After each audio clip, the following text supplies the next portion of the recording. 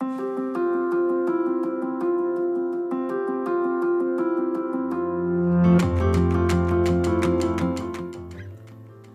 this video, we will take you through the automated reference flow. References will sit on both the residential history section and the employment section. You will see the address details on the left and also their current role details. And on the right, you will see their referees details. As a tenant completes their application, references are sent automatically. And when they return, they will sit here and here. Underneath the referees details, you will see such information as when the reference was provided, would they rent to the tenant again, how many questions were marked no, and how many comments were provided.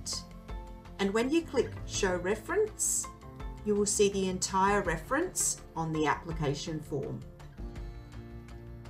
This will be completed for both previous address and current address. And as you come down to the employment section, the same will occur.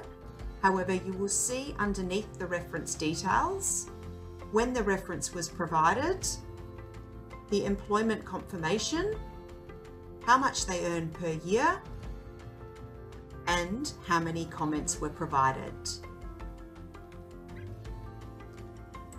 If the reference is still pending, you will see underneath the references details, reference pending, and the amount of time the reference has been pending for.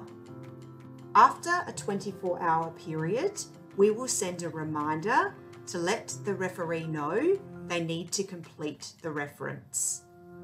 Pending will sit underneath the referee's details on both the application within the property management side and also within the tenant's login. For your information, if a tenant applies for multiple properties, the reference will only be sent once and it will live on all applications that they have applied for.